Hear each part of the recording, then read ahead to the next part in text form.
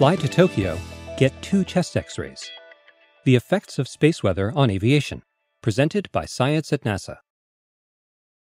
The next time you step onto an airplane, consider the following. In any given year, the pilot of your aircraft probably absorbs as much radiation as a worker in a nuclear power plant, and you are about to follow him wherever he goes. The FAA classifies pilots as occupational radiation workers. Flying high above Earth with little atmosphere to protect them, they can absorb significant doses of cosmic rays and solar radiation. During a typical polar flight from Chicago to Beijing, for instance, a pilot is exposed to the equivalent of 2 chest X-rays. Multiplied over the course of a career, this can cause problems such as increased risk of cancer and possible cataracts. Passengers have reason to be concerned too.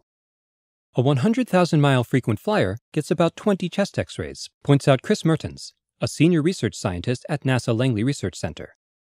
This is true regardless of the latitude of the flights.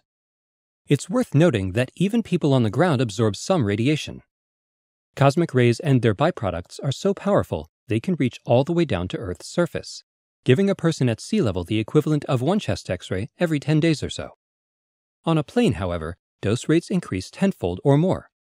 The exposure depends on factors ranging from the altitude and latitude of the flight path, polar routes are irradiated most, to sunspot counts and solar activity.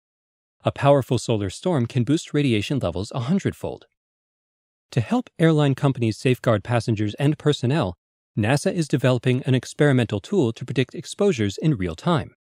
Mertens is the principal investigator of the system, called NAROS, short for Nowcast of Atmosphere Ionizing Radiation for Aviation Safety.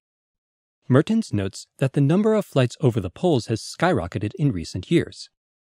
Airlines prefer polar routes for international travel because they are shorter and have reduced headwinds, creating fuel savings of tens of thousands of dollars per flight. However, Earth's poles are where the radiation problem can be most severe. Our planet's magnetic field funnels cosmic rays and solar energetic particles over the very same latitudes where airlines want to fly. On a typical day when the sun is quiet, dose rates for international flights over the poles are 3 to 5 times higher than domestic flights closer to the equator. If a flight controller wants to know the situation around the poles right now, NAROS can help. It is essentially an online global map of radiation dose rates for different flight paths and altitudes. Maps are produced in near real time by a computer at Langley, which combines cutting-edge physics codes with real-time measurements of solar activity and cosmic rays. We are still in an experimental phase, he says.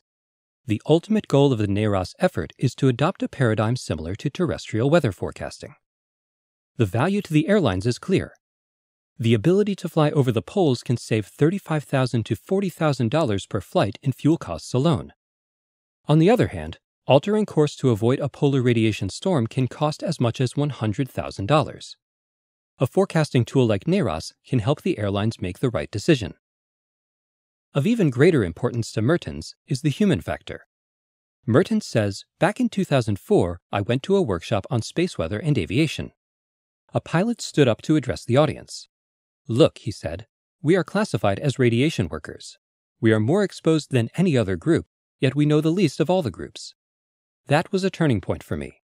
I wanted to do something to help pilots better understand what they are flying into. And so NAROS was born."